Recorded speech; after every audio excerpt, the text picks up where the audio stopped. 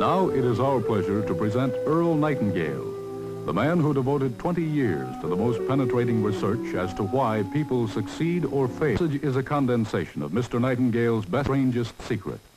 Now, Mr. Nightingale.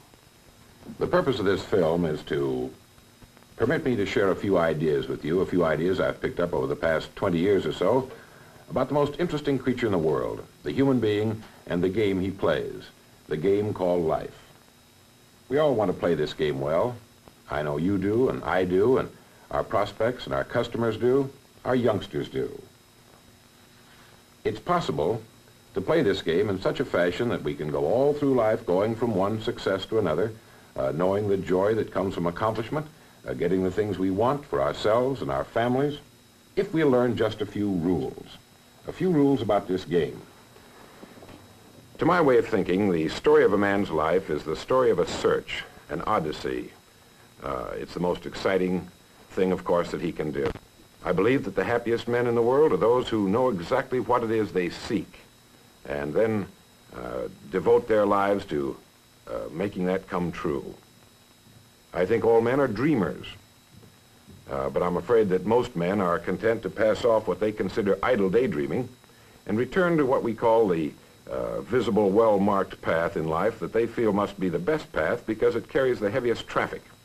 The point I want to make today is that the road in life with the heaviest traffic is not necessarily the right road to follow. And usually it's the wrong road to follow. Perhaps the best way to do this is to tell you a little bit about my own road. I spent more than 17 years looking for something that had been published in more than 50 million books, something that was older than the pyramids. It all started for me back in 1933, during the last Great Depression. As a boy of 12, I couldn't justify what I saw around me with what I'd been told. I had always been told that man was God's noblest creature and that he had dominion over the earth and all its creatures, and yet the people in my neighborhood didn't have dominion over a steady job. They were poor, yet there was plenty of money around. No one had buried it in 1929. They had no education, yet it was free and on every side of them. They had very little food, yet it was being raised in abundance all over the country. They lived in inadequate and ugly dwellings, yet there were beautiful homes for sale. Well, it was apparent to me that these people did not have the answer to the problem. They didn't have. As a group, the experts say they never have had. Why? I used to ask them, why are we caught in this depression, this fix we're in? It's a very human thing. It seems that whenever a human being doesn't know the answer to a problem, he blames other human beings. They blamed Wall Street or the Republicans or the Democrats or a minority group. They didn't know the answer. They repeated what they had heard and thought that would suffice. But that isn't enough. They looked everywhere for the answer except where it really was, within themselves. What I wanted to know was what separates the haves from the have-nots. I don't mean that strictly in a financial sense. I mean in every possible way. Well, one night on the beach, I got an idea that has made my life exciting ever since. I decided that I'd find out what the secret to achievement was. I reasoned, as a boy will, that someone must have figured this thing out, and if he had, he'd have written in a book for other people to read. So I decided I'd take out a library card and just read right on through until I found the answer. But there was one thing that worried me a great deal. If the answer to achievement were known, why didn't everybody know about it, like the internal combustion engine or the airplane? Well, that bothered me, and it's bothered a great many people ever since. The answer's been given in our universities and from our pulpits, but it was given in a very dramatic fashion not too long ago. I think the answer was best given a few years ago when a reporter was interviewing a very great man in London. He was the Nobel Prize-winning Albert Schweitzer. The reporter asked the great man, "Doctor, what's wrong with men today?" The doctor thought for a moment, and then he replied, "Men don't think." And he was right. That's the problem today. That was the problem 400 years before Christ. It may always be the problem. Why don't men think? And we know the answer appears again and again in the great books. Why doesn't everyone know about it? Because about 95 or more percent of the people never read the great books. We know the answer appears over and over again in the Bible. Why doesn't everyone know it? Nobody reads the Bible. Everyone owns one because it's fashionable, like a set of Shakespeare. They don't read that either, and the answer's in there too. The answer appears in the public library on practically every shelf. Why doesn't everybody know about it? Because if you want to hide something from the American people, put it in a public library. They'll never find it. As a group, as a majority. Well, while it isn't absolutely necessary to have a good education in order to succeed, it's a pity not to obtain one since it's free and we're surrounded by it on every side. But we can still succeed without one if we know a few of these rules we're talking about. Why is it that only 5% of the men in the United States succeed in life? For example, consider this statistic. Out of 100 young men who all start even in our country at the age of 25, 100 young men at age 25, 40 years later, when they would be 65, 1 is well-to-do. 4 are independent for life. 5 are working. 36 have died. 54 are stone broke, dependent on others or an agency for their support. Now, why is this? Anybody could be wiped out. Disease or illness could take away their money, but that isn't generally what happens. They wind up broke as a group because they don't think too much about it. And here's where we, I think, can be of real service. What do they do that's wrong? Now, before we get into that, let's define success. What is success? Success, to my mind, is nothing more than the progressive realization of a worthy ideal. By that I mean if we're here and we want to get there and we know we want to get there, we're successful. As long as we know where we're going in life, we're successful. By definition, the people who do not know where they're going, what they're working toward, are then not successful. A survey was made one time with thousands of working individuals, and they asked them this question: why do you get up in the morning and go to work? 19 out of 20 didn't know, had no idea. Why? Well, the experts claim it's because they conform. Why do they conform? They're taught to conform. From the time we were a foot tall, we've been conforming. We're told what to do by our parents, which is natural and good. We get into school. What's the most important thing to a young fella in school? It's to be liked by the other kids, right? Of course. He wants to belong to the group, do what they do, laugh at the same things they laugh at. It's only natural. All right, he gets out of school and he generally goes into service. Again, he must conform. In fact, in the military service, they carry conformity to an extent that would shatter the credulity of a low-grade gorilla. But it's the only way you can run a military service. We want them all shooting at the same people. This, again, is perfectly natural. But now we come to the tricky part. This young man is 25 years old. He's out of school, out of service. What does he do? Generally, he goes back to his hometown. That is, if he's single. If he's married, of course, he goes to his wife's hometown. Let's say he's still single. One day he's standing on a corner in his hometown and a friend comes up and says, "Charlie, what are you doing?" He says, "Oh, nothing."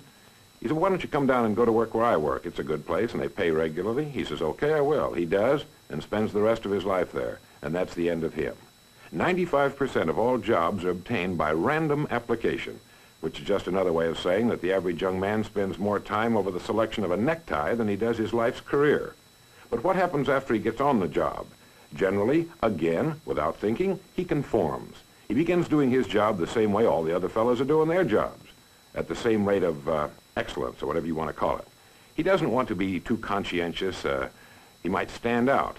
The fellows might find some terrible way of getting even with him. They might not let him on the bowling team. Or if they let him on the team, they might not let him keep score, but they'd find some way of getting back at him. What does he do then? Generally, he marries. Wonderful. He does the same thing I did. He goes out and gets a little house that looks exactly like every other house on the block. It makes him feel comfortable. For 2 weeks, he puts a brick in front of it so he'll stumble over it and know which one is his, and then after 2 weeks, he can remove the brick and he'll just automatically turn into the right house. He gets a little car, looks like the other cars, and now here's the American dream. A 40-hour-a-week job, the highest paycheck in the history of the world. He's got 50 years staring him in the face, 50 years in the golden era that man has been dreaming of since the days of Pericles. Now, what's he going to do with them? Well, he works 40 hours a week. This leaves him 72 hours a week when he's neither working nor sleeping. Now, what does he do with these 72 free hours a week? Almost twice the time he spends on the job earning a living for his family. Generally, he does the same thing with his 72 hours of free time a week that the other fellows are doing with theirs. He does nothing at all with them. On a typical day, he'll get through work and go home and walk in the back door and kiss his wife and say, "I'm tired." No one knows why. They believe that he says that because his grandfather said it back in the time when people really got tired, and it's just sort of been handed down from father to son until he still says it. He eats a very average meal and then usually hurries into the living room where he reaches out and turns on his escape box. The screen lights up and figures and horses and cowboys and things start moving around on there. And so for the next 4 or 5 hours, he becomes lost in a world that he must feel is superior to his own, or he wouldn't be so quick to jump into it, would he?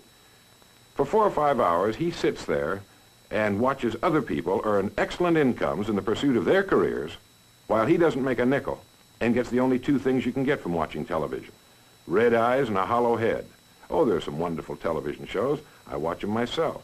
I've got a television set. I've got a car or 2, but I don't go home at night and ride around the block for 5 or 6 hours. In fact, there's a geneticist who has said that in ages to come, if things go on the way they're going now, we'll no longer have 2 eyes like we have now. We'll only have 1. It'll be up high on the forehead, and it'll be shaped like a television tube. It'll be up high because we'll no longer have any use for a brain at all. I've been watching my kids, and I think their eyes are kind of moving a little bit together. Well, enough of that. For 4 or 5 hours, he sits there watching television until his wife comes in, who is a little more practical than he is, and she taps him on the shoulder and says, "Charlie, it's time to go to bed." He says, "What?" "Oh." And then he reaches out and turns it off, and he knows how to do that. He just turns it off. And then he goes to bed, and the next day he starts this all over again. He does this for 40 years. At the end of that time, he's retired at 65, which always catches him by surprise, even though he knew it was coming for 40 years. And then he dies at 75 or 80 out of sheer boredom. Now, there's nothing wrong with this if we do it deliberately, if that's the way we've decided to spend our lives. But I think the pity comes when it isn't the way we decided to spend it. The pity comes when we're doing it by default, when we're living that way just because our next-door neighbor is. And I think it's time to do a little thinking about it. You see, I believe that everyone owes it to himself to become great at something. And since a man works 40 hours a week, about 50 weeks a year for 40 years, that's time enough to become great at anything. What can we learn from all this? 2 things, I believe. 1, if we're going to be individuals, we've got to be individuals. We have to have individual goals, individual thinking, and individual actions. Individual goals, thinking, and actions. And number 2, we must never conform to the great mass of people. We must love them. We must help them wherever we can, for our success will be determined by the amount of help we can give them. But we should never permit ourselves to become submerged in this suffocating sea of indirection and purposelessness. If we follow the crowd, the odds are 95 to 5, we're going to miss the boat too, because those are the statistics, about 95 to 5. So before we follow the crowd, let's take a look at it. If we flip back through the pages of history, what do we find? Every great thinker and leader, from Socrates to the Wright brothers, has been ridiculed, laughed at, pilloried, burned at the stake, or crucified. The crowd has made a consistently grisly game of tormenting its saviors. So it's better, I believe, to stand out a little bit as an individual. To belong to society, certainly, but to think for ourselves and act for ourselves. If we want to emulate someone, and this is a wonderful idea, just pick someone worthy of emulation, someone you admire and respect, someone perhaps who's lived before you, someone you know succeeded. Do what he did. But don't follow the guy down the block, because the odds are 95 to 5 he doesn't know where he's going. Have you ever thought much about this? Wouldn't it be terrible if we were following people who were following us? It could happen, you know. Take this fact, for example. This, to my mind, is one of the most overlooked facts in America.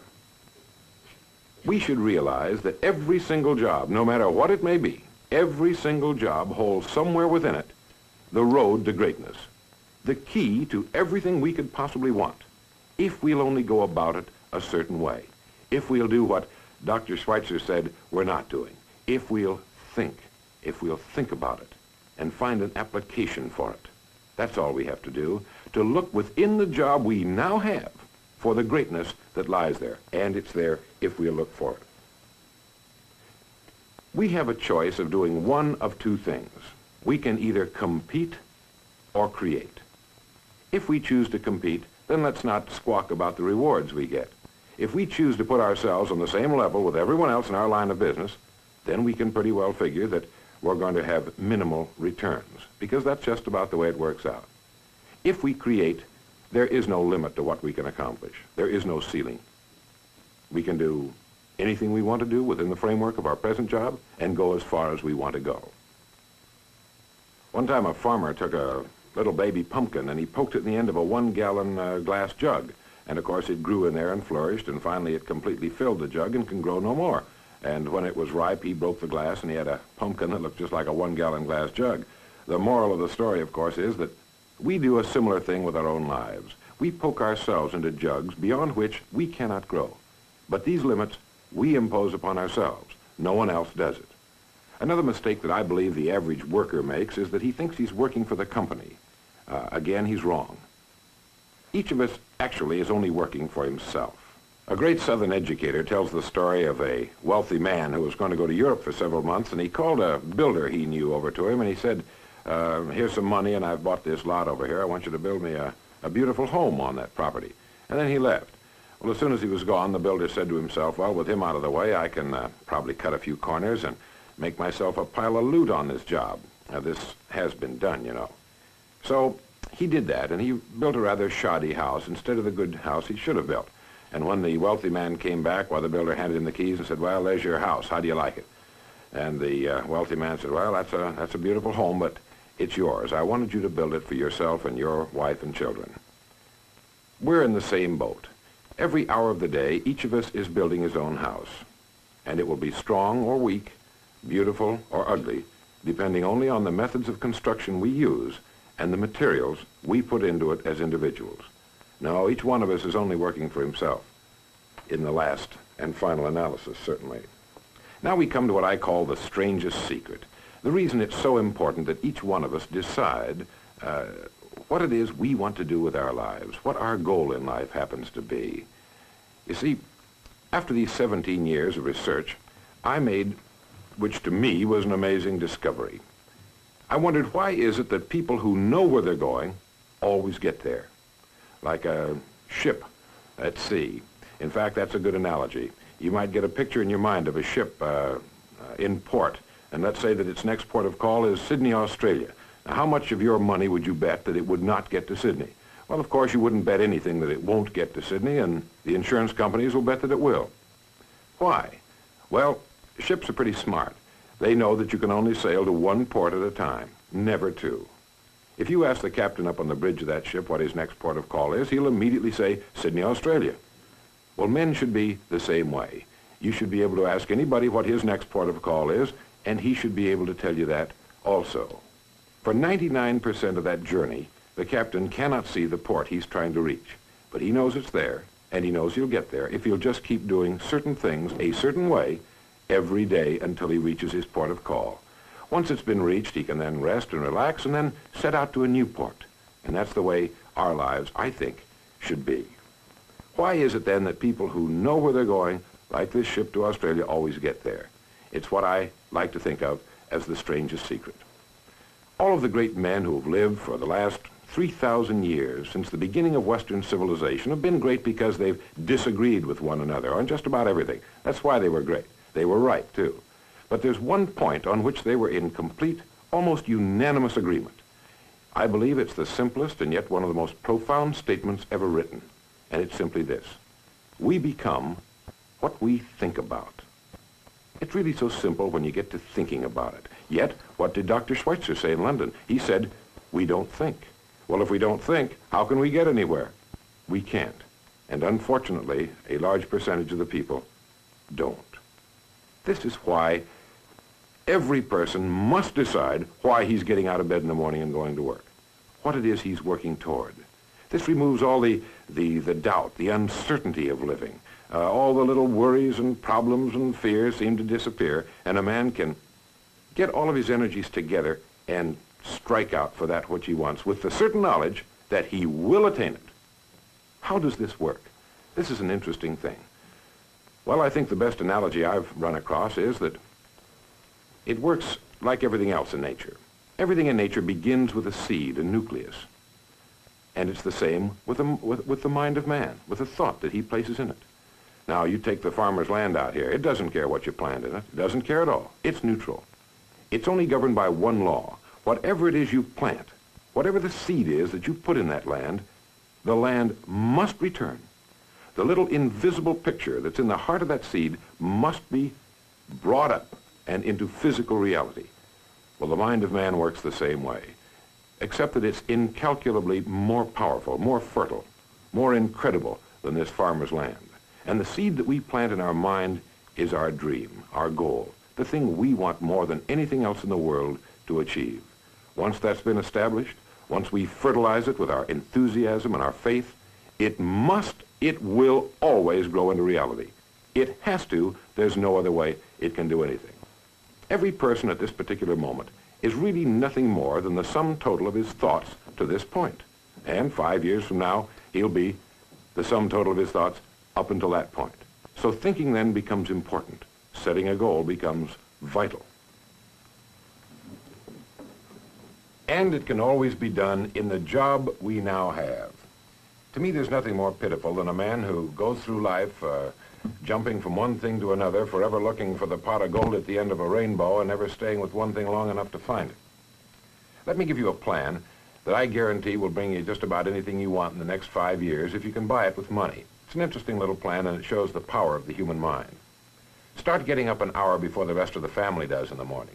Make yourself a nice fresh pot of coffee and sit down at the kitchen table or in your den with a clean sheet of paper and think of 20 ideas for improving what you now do for a living. Not some strange inventions or something, but 20 ideas on what you now do for a living. 97% of these ideas will be worthless. We know that. But some of them will be good.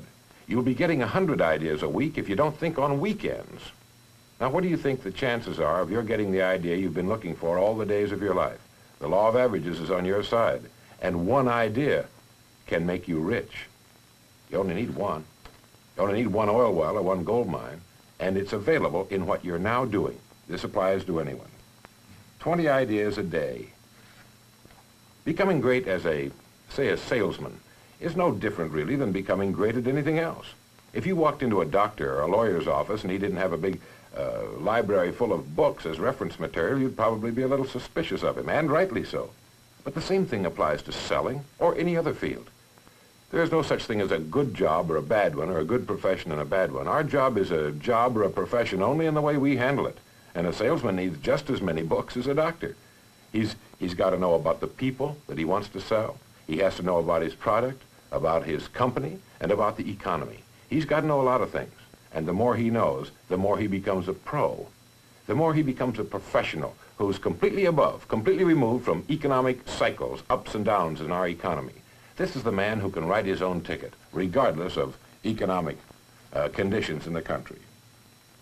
What do you suppose would happen if a young man went at his job for 5 years the same way a dedicated medical student has to go at the study of medicine? He'd be a national expert in 5 years. A national expert. And this would accomplish two things. One, he would have found a consuming interest, because when we get interested in our job, it sort of takes over. And secondly, he'd be economically sound for the rest of his life. He wouldn't have any problems about making money. We hear a lot about security these days, this security business. And I think most people have got it backwards. You've heard people say, well, it isn't much of a job, but at least it represents security. There's no such thing as a job that represents security. If you say security in the same sentence with the word job, it's a non sequitur. It has no meaning whatsoever. If a man thinks his security rests on his job and then loses his job, he's lost everything. He's completely demoralized. He's like those people I saw back in 1933. He's lost everything. He's wiped out. Well, if security isn't a job, what is it? There's only one place you can find security. If it isn't there, it isn't anywhere. It's inside of a man. Inside, never outside. If a man has security inside where it belongs, you know it. His wife and children can feel it when he sits down to breakfast with them in the morning, and they're warmed by it. You can see it walking down the street. You can feel it when he enters a room. That's security. And you can take away that man's job or his money or anything else. Take away everything but a wife who's willing to start over, and all of them are. Drop him in any town in America and turn him loose. And you'll go back in a year and find him doing just as well as he was when you found him. You can't keep a good man down. Like cream on milk, you can shake it all day, but The minute you sit it down for a minute, it's going to bounce to the top again. That's security. And it comes from one place. Doing what we do for a living surpassingly well. Each one of us has a private continent, his own divine mind. We know it contains riches beyond belief. But how do you prospect a continent? You dig systematically and with purpose. And that's the way you prospect the mind, by thinking systematically and with purpose and setting the goal you want to reach. I was flying on an airplane someplace not too long ago, and I was reading a great play by the Pulitzer Prize-winning playwright Archibald MacLeish, and I ran across something in that play that made me sit bolt upright and think for about the next 15 minutes very seriously. He'd written, "The only thing about a man that is a man is his mind. Everything else you can find in a pig or a horse." Something to think about, isn't it? Everything that means anything to us is connected to us through our mind. Our love of our families, our patriotism, our religion, everything. And it's worth developing. He also said this, and this is sort of interesting, "A man's face is his own fault after 40. And what determines what your face looks like is what you spend your evenings thinking about." In summing up then, set your goal, think, and act, and stay with it. Because today you have virtually no competition. I like what P.G. Hamilton wrote. He said, "A strong life is like a ship of war, which has its own place in the fleet and can share in its strength and discipline, but which can also go forth alone to the solitude of the infinite sea. We ought to belong to society and have our place in it, and yet be capable of a complete and individual existence outside of it." We're living in the right country. We're living in the right time in history. Now it's up to us what we do with it. And remember the strangest secret. You will become what you think about. I want to thank you for letting me share this half hour with you. God bless you.